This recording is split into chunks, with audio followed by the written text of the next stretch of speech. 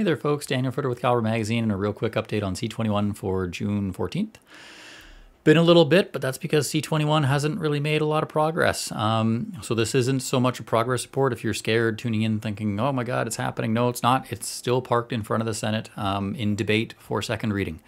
So that means that they are still chit-chatting about it before everyone sticks their hands up and decides whether or not they want to send it to committee or end it right there.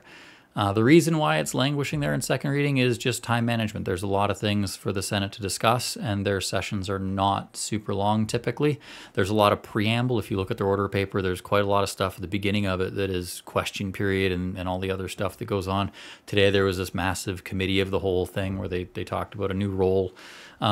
So by the time they get to the government business side of things, there's usually not a lot of time left on the clock. So today, for example, for those of you that aren't familiar, the way the Senate schedule works is it goes through all the preamble type things, then you get to the government business. They go straight to the government's bills, and they start with the bills that are closest to the finish line, so the ones that are awaiting third reading in the Senate.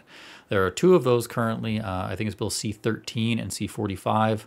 Don't ask me what they're about because they're beyond my purview, and I got a lot going on, so I cannot be reading about random legislation. But today, basically, they got a little bit through some debate on both of them before adjourning debate on both and then the entire session. C21 would have been the next thing on the order paper had they managed to get there. So it's not like it's a million miles away from where they're getting, but they didn't get there today. They did yesterday, but they adjourned debate on it yesterday. Today they didn't get to it. Tomorrow, who knows? The important part for everyone to realize is that there are only 12 working days effectively left for the Senate, and not all of those are true working days. The Senate has, I believe, 3 mandatory sitting days a week. Usually on the Monday and the Friday, it's a possible sitting day if they have more business to discuss. Because there is so much business to discuss, you can expect them to use all of their potential sitting days.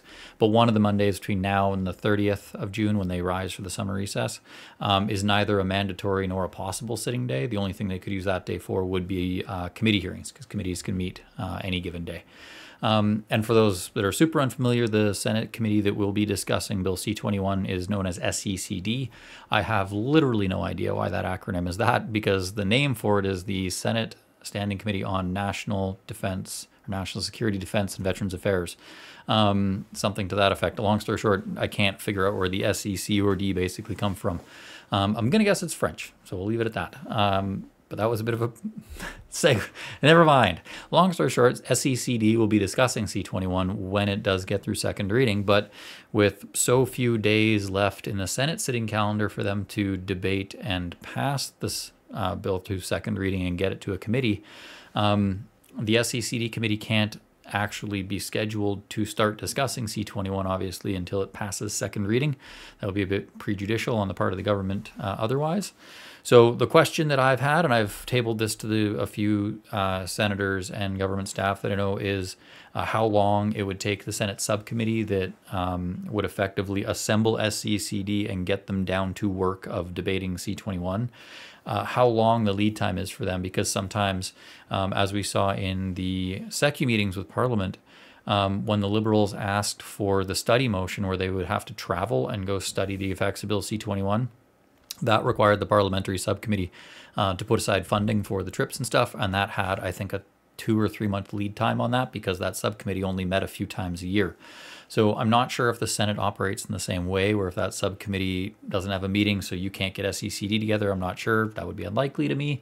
But who knows? Historically speaking, there's not a lot of data, but in 2019, it was reported that the Senate was taking on average about 31 days to get a bill through. We're sitting right around, I think, about 28 or 29 or so from when C29 was read for the first time.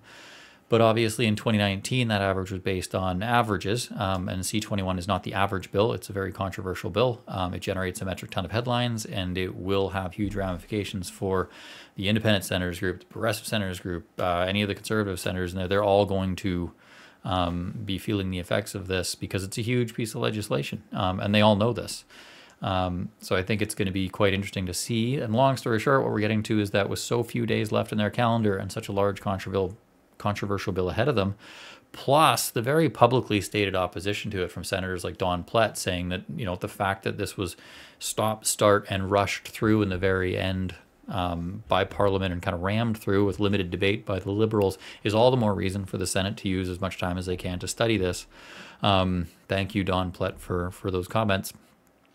That this is not going to take the average amount of time, so it seems unlikely that C21 is going to get through the Senate by the summer recess, which means effectively C21 will likely not be going anywhere before the fall session, which kicks us closer and closer towards a potential proroguement, because a proroguement would likely kill Bill C21.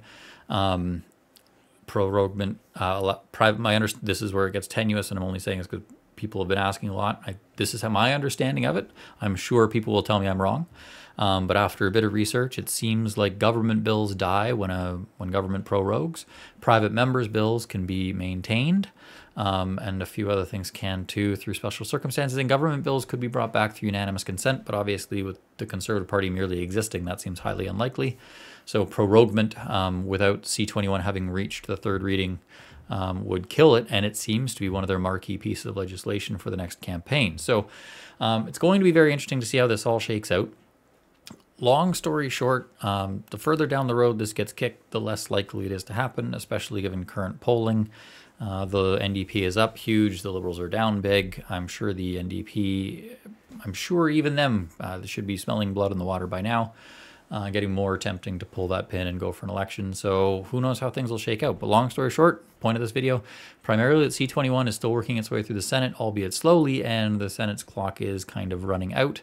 At the same time, the second portion of this video is that things are not good for Marco Mendicino right now on account of both everything from the Chinese influence story and his implications to that, which is expanding seemingly daily, to the more recent story that Paul Bernardo was moved to a medium security facility, which obviously has nothing to do with guns or anything really, but obviously Marco Mendicino does, and therefore this has to do with him, that when he found out was apparently back in May, and he expressed surprise and shock and disgust when the news came out last week. And then tonight, just a few minutes ago, we found out the Prime Minister actually did the same thing, that he was informed in March that Bernardo would likely be moved to a medium security facility, and expressed the shame, shock, and disgust upon the initial news breaking last week. So both of them are going to be facing some significant questions about that tomorrow. And whenever the Prime Minister faces significant questions, I expect they normally would go for a gun bill, but since there's one currently trying to work through the Senate, which they don't have a ton of control over, he might just throw that bus in reverse, and I'm not sure if Marco Mendicino can hear the beeper from his riding there in Toronto, but there might be a bus coming out of Gatineau and backwards real quick. So if that were to happen, everything gets shaken up, because Marco Mendicino was also supposed to be the minister in charge of reforming the Canadian Firearms Advisory Committee, for example. And if he loses the role and we have a new person parachuted in that's unfamiliar, there's going to be some time between now and that person getting up and running, getting that committee up and running. And when the recommendations from that committee are expected August 8th for guns to ban, delays now that's not far away, and this government doesn't move fast. So a lot of things seem to be up in the air for this government at a time when they really would prefer them not to be. So that's good news for us. So that's kind of where it stands now. I think I'm not sure Marco Mendicino necessarily has the time or the capacity to put the pressure on senators to push his bill through the Senate when he'll be answering these questions tomorrow and probably for the next few days. So it's going to be a very interesting time for gun owners. I suggest a lot of folks keep a weather eye on the ground and sort of see what happens, because things could get quite interesting here with proroguement, potentially even election writs. Who knows? Crazier things have happened. So I'll keep an eye out. We'll keep doing those videos as things happen. Obviously, I was feeling a little bit guilty because it's been a little bit since I've done one, and I was trying to do more and more of them, but without anything happening, it was a little bit tough to justify. However, I am going to try and break these videos up. So these are just going to be little political updates. So I'm going to be stopping this video in the next few seconds. And if you're interested in the caliber stuff, where we're at with production, which we are back into print, we are going to be doing the garage sale. So some of these things back here, you might be able to win or buy. We got a bunch of other stuff too. Like, man, let me tell you, do 10 years of testing stuff, you amass more tack vests, belts, googles, goggles, optics than you can possibly use, and so we're gonna get some of those out the door. But I'm gonna break those up into a whole second, probably more vloggy content. Maybe we'll even go on a motorcycle ride. Who knows? But I'm gonna keep the political stuff concise, so I'm gonna stop that there. Thank you all for watching. Not, like I said, quick summation, not a whole lot to report, but we are the clock is running out, and the temperature is heating up for the members of Parliament there from the Liberal Party of Canada. So we'll see how things shake out. Thank you for watching so much. If you want to support what we're doing, The only thing we got is subscribe to the magazine. And if you do, you will actually start to receive them again because we're back in print for the next 6 months. We're doing 6 issues, July through December. And then we'll be hopefully back to one every 2 months, and I can slow down a bit. But for now, you're going to get 1 a month. You'll still get your 6. And that's about the only thing you can do to support us is buy a subscription. Or the other thing is, if you have one and you read Caliber, flip through there, find an advertiser, and either email them and thank them for supporting us or buy something from their store, because they're supporting us as well. It's their advertising funds, and your guys' subscription funds is what keeps us going. So much appreciated for all that. I will see you guys next time there's news, or if there's something coming that might kind of influence it, sort of like this Paul Bernardo Mendicino resignation story. You better believe if Mendicino resigns, there's going to be a video. So I'm going to go upstairs, have some supper. Hope you guys had a great beginning of the week, had a good weekend. Look after yourselves. Take some time for your mental health, guys, because that's really important. As always, going to keep drilling it in everyone's head. Take the time. You got to make it, because it doesn't happen. No one ever has time to take the dog for a walk or spend a half hour under their car in the garage, but you got to make the time for yourself. You owe it to yourself. So do that. I will see you guys next time. And yeah, peace. Have a good one. Thanks, guys.